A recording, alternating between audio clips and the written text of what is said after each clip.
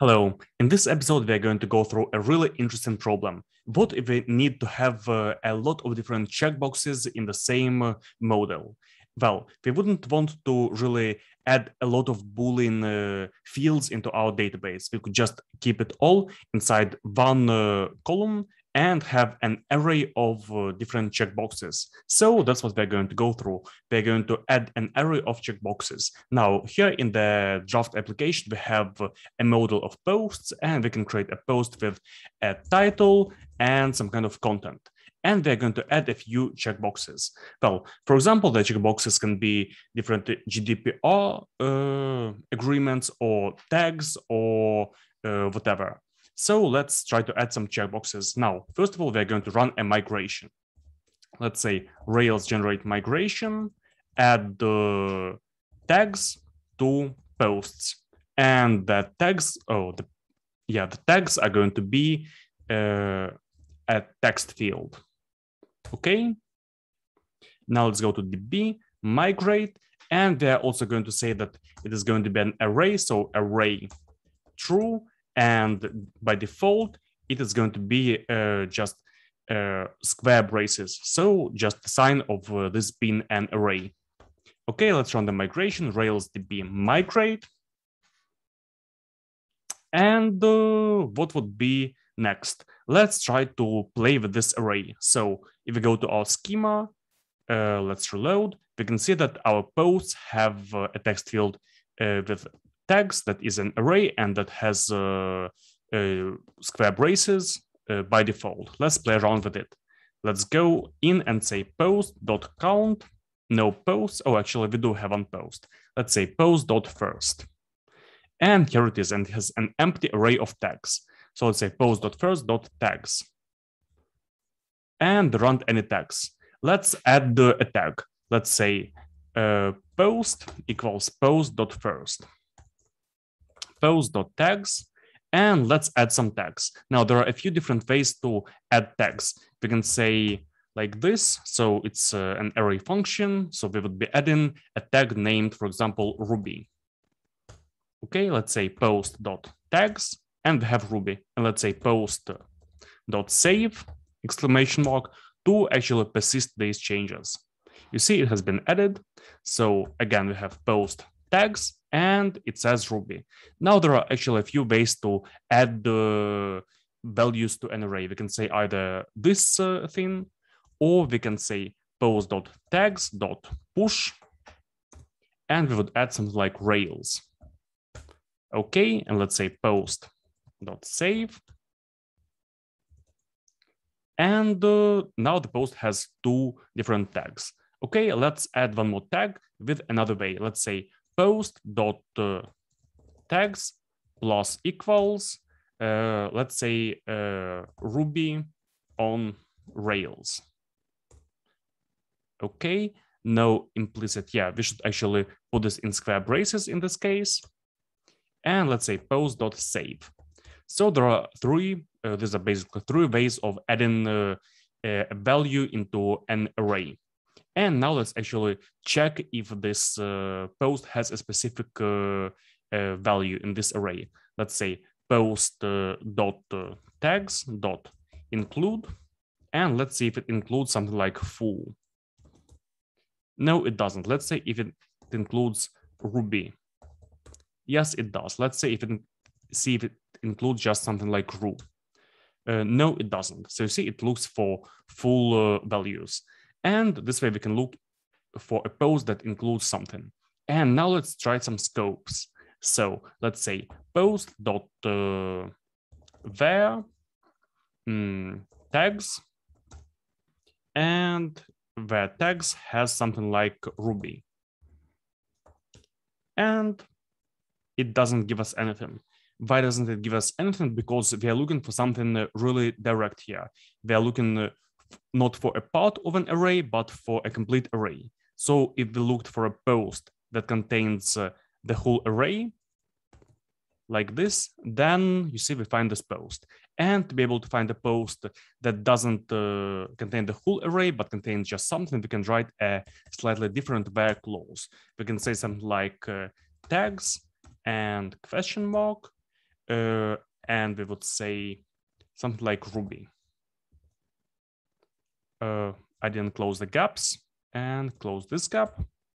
Okay, let's try once again. So a post that includes Ruby, close gap, and it works. Now let's try adding just one more post. For an example, I will say post.grade, title will be second, and content will be second. And you see we've created one more post. And this post doesn't have any tags. Let's just add some kind of tags. Let's say p equals post.lost, p.tags, and we will add something like Ruby, and p.save. And once again, let's look for all the posts that have the tag Ruby. Let's say post.where tags contains Ruby, and we have two posts, and let's see the post that contains Ruby and Rails. Oh, actually it looks for all. So here we have again post.count. We have both because one post contains Ruby, the other contains Rails. So we can use this all inside our Rails application, not only in the console, of course. Now let's try to use it not in the console, but inside our application. So from the user side, let's start the server and let's have a look. So here we have a post and we want to make it possible to see the tags. First of all, we'll see the existing tags that we have just added in the console. Let's go to our app, views, posts, index. Let's try to display the tags.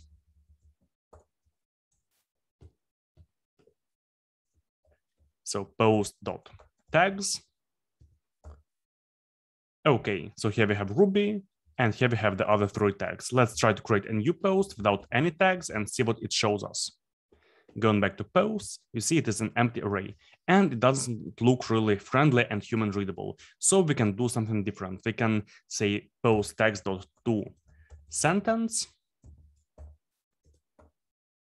And here you see we have blank, here we have Ruby, and here we have comma, comma, and the last one, so Ruby on Rails.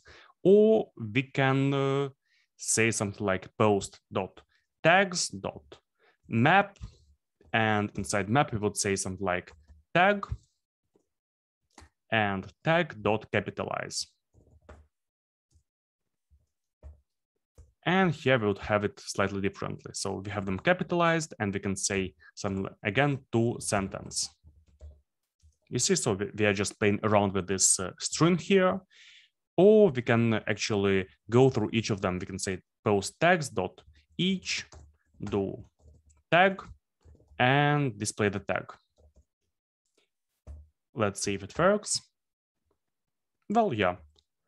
So, okay, now we can display our tags, and let's actually make it so that we can add new tags from our views. So first of all, we'll go to our controllers and add tags as an array in our strong params.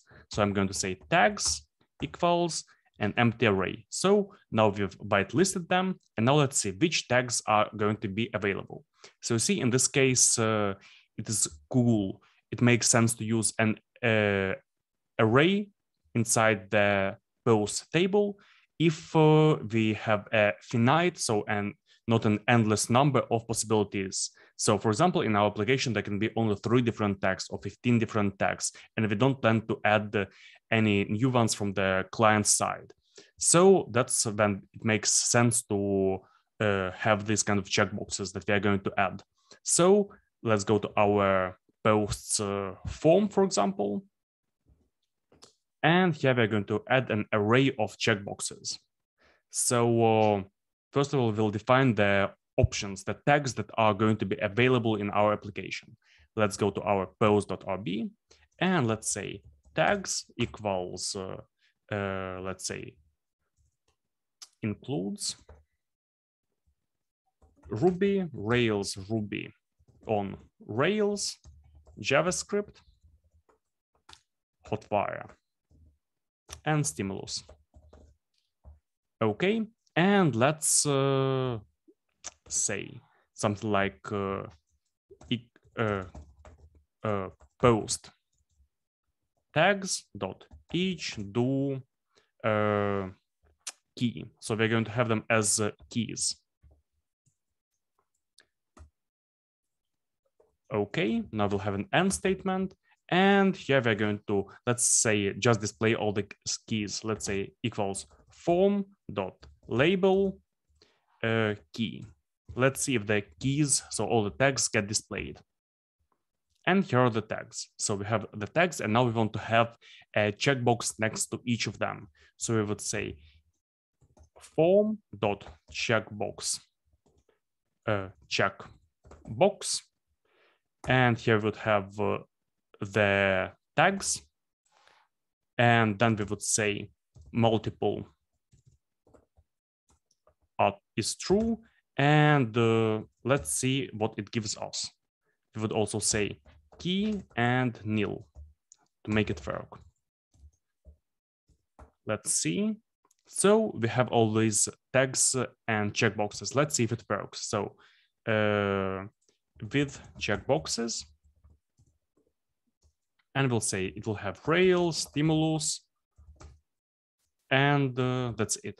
I'll just say it in the content. And I will checkbox rails and stimulus. I press create post. Let's go to our posts. And yes, it has rails and stimulus. Kind of works. Let's go to edit. And you see none of the checkboxes are checked. So if I update the post, what will change? Nothing has changed. If I go back and just try to put Ruby, let's see if anything changes. Yeah, so it sets Ruby. So it is not kind of cool. You see that checkboxes that are actually selected are not checked. And to make them checked, we'll need to add something additional here. So I will say checked. And the ones that are checked will be form.object.tags. And if there are any, include key to S. Okay, and now it will try to find any tags that are already checked and check them. Let's see if it works.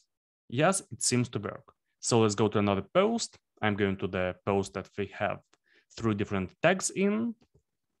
So here we have 3 tags. It works. I will add Hotfire and JavaScript. Let's see if it gets updated and works. So you see, now we can actually have an array of checkboxes, and it looks really cool.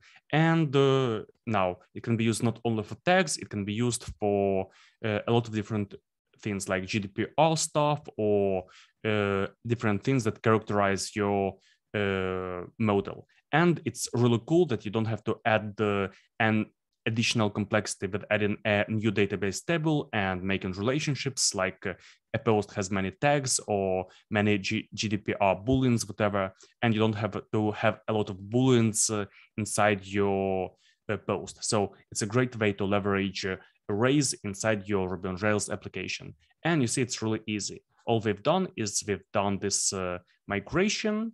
So tags that are text because it can be quite long, array, default square braces.